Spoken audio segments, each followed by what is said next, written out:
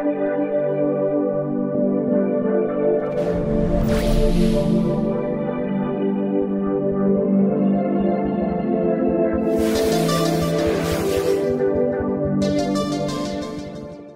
Thank you very much.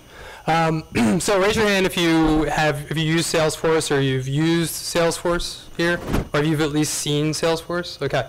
So if you are a sales manager or a sales user, I'm sure you love the user interface for Salesforce and you love spending your time in that every day. Probably not. It's a pretty terrible experience. Salesforce tried to launch a product a while back called Chatter that was kind of meant to encourage people to do things in Salesforce. It's this monotonous thing that they do, but it's really important. As a sales person, you need Salesforce to get leads, to make phone calls, do your sets. If you are a sales manager, you need to monitor that data, close deals, etc. So what PeopleLinx does is we make social selling easy. So you're like, okay, great, what's social selling? So social selling is kind of a blanket term. I kind of equate it to the cloud, where it's like the cloud, look, the cloud existed for a long time, all right? It was timeshare computing, and then it was shared hosting, and then it was grid computing, now it's cloud computing. We've all accepted that term, that's awesome. But social selling is really kind of along the terms of like sales enablement, and it's like things you need to do to be really successful at sales. So if you are in business development, the things that you need to do is before you pick up the phone and try and contact that lead, you should probably do some research. Find out what their Twitter handle is or LinkedIn. How do you know them? Where are they working? Where did they go to school? Is there any kind of connection? At the very least, you should learn a little bit about them so when you get them on the phone, you kind of can create some kind of personal information or relationship with them. So at least you know a little bit about the person you're speaking with. You're not just another guy who calls me, and I love the recruiters in the audience, but you call me very frequently and you just kind of say, hey, I'm trying to sell you some employees or something, and I'm pretty easy to find on the internet. It'd be nice if you at least did a little research. So anyway, it'll improve your sales potential, and PeopleLinx makes this super easy. So like Mike mentioned, we went through a little bit of evolution over the past year, and what we found with our product, while, and I hate this word, we originally were kind of focused on what's called quote-unquote gamification, which really was sort of pointsification, where you kind of like got some engagement and sort of dropped off. And what we really created was within sales teams, the culture is really based on team selling. And so sales teams that are really successful, there's a team aspect to it. Yes, they might like have individual commissions related to their performance, but really good sales teams perform as a team. So we brought that into our product and we said, you know what, as a social company, we aren't very social. So as kind of a layer on top of Salesforce and other business data and other social networks, we bring that all in to the salesperson so they can see what optimizations the users are performing, what content they're sharing, what kind of interaction that they're getting, and they can sort of cheer each other on and encourage each other to perform other things. And as a baseline for this product, we sort of looked at Facebook. So we created this concept of a timeline. A lot of our users are a little older, corporate employees, so as a way to baseline the product and the product experience, they're all very familiar with Facebook. And back to Bia's point earlier, we kind of used this when we were talking to our users and figuring out like how we can express social behaviors to them. They really get Facebook. They don't really get LinkedIn all the time, and this is kind of a way to sort of encourage that behavior. So what PeopleLinx does is we offer to you like content to share. We don't encourage what we call social diarrhea.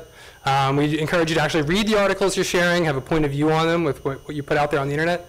But as a salesperson, people probably aren't necessarily always following you, but you're following them.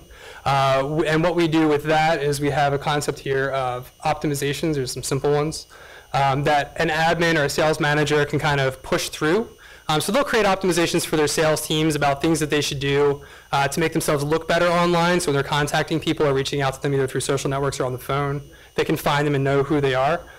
This does spin off, and I'll show you in a second, into what we're doing now, which is it's all driven by Salesforce. So when things occur in Salesforce, you're assigned a lead, an opportunity, event changes, whatever, dynamically makes recommendations around things you should do, people you should follow, who you should call, et cetera, et cetera. So if you're an entry-level salesperson, you're just out of college, you're hungry for your new sales job, PeopleLinx makes it really easy to look better online and start connecting with actual decision makers at companies who probably have been there a long time, they're much more senior than you, and making yourself appear much better and be much more knowledgeable about what you're doing, hence behave like a really experienced business development person. Some of the content for the articles that we share, I kind of mentioned before with some research, like we spent a lot of time looking at encouraging you to read and curate content behaviors. It's still stretched, but whatever. And so actually read the content, understand it, have a point of view on it, like send it to somebody as content that's relevant to them and their industry if that's who you're selling into. we built a concept of a leaderboard, and this is kind of the gamification aspect, where people do want to know kind of how they're performing. Salespeople, by definition, are competitive. As a technical person, this is sort of the classic sales versus tech problem. It's a different culture. But at the end of the day, what we learned, we were kind of anti this leaderboard concept for a minute, but then as we talked to more users, we realized this is really important to them, and like the more activity that they drive, they do want to see the results. And it's not too abnormal, especially for social behaviors. We all use Instagram and Facebook and whatever, and you can admit it, you feel good when you get a lot of likes and a lot of traction with your share. So you're like, my Insta game is on right now, I'm killing it. For the administrator, which is our sales manager that we sell to, we offer some pretty simple reporting. We're building into a ton of other stuff right now with Salesforce. I'll show you that in a second, where we do shares, click analysis, optimizations, invites accepted to kind of show how your sales team is performing, and some engagement over time and clicks over time. I can't scroll down on this display. And what's really useful here is if you're a sales manager at a big corporation, some of our clients include Comcast, Accenture, our account managers here right now, our head of client services. She could probably shout out some names. But really, really big corporations that have tens of thousands of employees. And if you want to send content to share or things people should do on social networks, the only way you can really do it is email, and you have no way of doing individual level tracking and splitting that data based on social networks. So that's just kind of the start. Like, these tools don't exist. They might seem fairly simple and straightforward, but at a really big corporation where you're managing hundreds of employees, something like this is pretty much a godsend for them. So it's really, really easy to use. Our end users, our salespeople, like spending time in PeopleLinx much more than they like spending time in Salesforce. So you can kind of imagine where we might be heading product-wise to kind of encourage Salesforce behavior, but just not through Salesforce because it's kind of a miserable experience. Nothing against Salesforce. One of their head guys is on our board. But so yeah, here's Salesforce. This is awesome. I'm really stoked to look at this every day as a salesperson.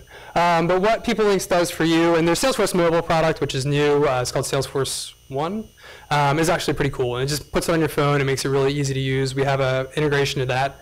So you flip that open, you get a sign-in opportunity, and PeopleLinx will just make some basic recommendations for you. Here's kind of the first one I pulled up. It's like, you've got this lead, you're going to call them, you should follow them on Twitter, you should learn more about them and encourage this behavior. So right now, the only playbook that a sales manager has, like I said, is the ability to kind of do a PowerPoint presentation, do some base level coaching when that salesperson first joins, but they can't do ongoing mentoring, and they certainly can't do it at scale. They kind of have to rely on just intuition or hopefully learning before they go. And a lot of times it sets them up to fail, and then that's why salespeople kind of iterate a few times before they finally get it at some other company. So if you're the sales company that's that's hiring people in your department, you certainly want to set them up for success at every turn, because it's not just that they weren't successful, right? They're burning leads. Every time you talk to a lead and have that touch point, you're hurting that opportunity if you keep having a different person reach out over and over again when you could have nailed it the first time. So that's what PeopleLinx is and does. We are presenting at Dreamforce this year. We'll be on stage with some of our clients. So we've got a pretty tight integration with those guys. And lots of cool stuff to come. I've got kind of a short window here. Might be under the 10-minute window. Okay. Happy to drive you more into the product. Or if you'd like, I can take some questions on sort of our product development methodology. I'm a big advocate of product management. Tie back into Bia's talk. When we first started at PeopleLinx, I was tasked with building a tech team, and they asked me who my first hire would be. And it was a product manager, actually. His brother works at Ticketleap. But so I was a product manager for the reasons that Bia said, which was, look, we can get great developers in here to build crazy stuff all day long, but if we don't really know what the heck we're building, especially if we're building a product in a brand new category, we're just going to waste a lot of time. And we're going to write a lot of code, and then we're going to have to throw it all out, and everybody's going to hate it. So we spent a lot of time doing that, and we've iterated and a few times, but we're heading in the right direction, and people are pretty stoked with what we're building. So with that, if you've got any questions. Well, no, we worked together briefly, so I'm a big fan of Bia's. But one thing that I would tie to product management, which I may have stolen from Friday Night Lights because my wife and I are watching it right now on Netflix, is I think really good products. It's pretty simple, right? They get a little bit better, they get a little bit worse every day. So it's like you just got to go in there every day. There's 1,000 decisions with your product every single day, and Tim, who I worked with for quite a long time at Ticketleap there, can attest to. The little decisions add up. So if it's a little switch in the button on your settings page, it's a switch, it takes 2 seconds, but that adds up into bigger things. So really what good product managers do, and whether you have the luxury of hiring a specific person for that role, you're doing it yourself, that's what it comes down to, is my product getting a little bit better, a little bit worse every day. That's pretty much it. I mean, I think it's step one. You know, you will be better off if you recognize that you need to fill the product management role, right? So I heard a quote a while back from a company I talked to that like the goal of an entrepreneur is like to kind of give everything away. So you start off and you do everything, and over time you create roles and you give responsibilities, and then at some point you have an exit and you've essentially given everything away. You've created a company, a culture, and you've had your exit. You're no longer a part of this thing. And so the sooner that you can recognize that you are acting as a product manager and like how to make product management decisions, if you're bootstrapping, if you're outsourcing, whatever you're doing, you're just going to get more value. And there's plenty of material out there to help you make better decisions so you don't waste time and money, which is, especially time, which is the most expensive thing for a startup. Sure. So for what we're calling PeopleLinx 3, we went through a period where we were using the LinkedIn API to do some pretty cool stuff, and then we realized LinkedIn's kind of a dinosaur with their API, and we decided that we were going to do something else. And so we went through this phase of trying to kind of figure out these things. And so Mark, our product manager, did a really good job of having PowerPoint slides where we kind of talk about different feature categories that have come up, and then on each slide we had phases, usually 3 phases, where it's like, all right, here's 3 ideas. Okay, so imagine 3 slides, 1, 2, 3. And then for each slide, here's like 3 levels of depth. And so level number 1 was like, let's test this really simple idea about what's optimizations, right? And all optimizations are, if you go back to our product real quick, is basically some text, a title, some text, a link, and you can complete it or dismiss it. And we were kind of like, this is the dumbest feature I've ever seen. It's a to-do list. But what we found testing it, I actually said that as the tech guy, you know, like this is really stupid. But what we found was companies were like, no, this is actually really awesome because I have no way of distributing this stuff, and wouldn't it be really cool if I could do it like automatically, like just kind of trigger these to-dos, like push a notification that says like, hey, this opportunity did this, or, you know, future thinking, like if somebody tweets something and the content in that article has certain keywords that we're spying on, you know, maybe they should know and tweet back at them. So it's like, oh, hey, I'd love to talk to you about social business or whatever.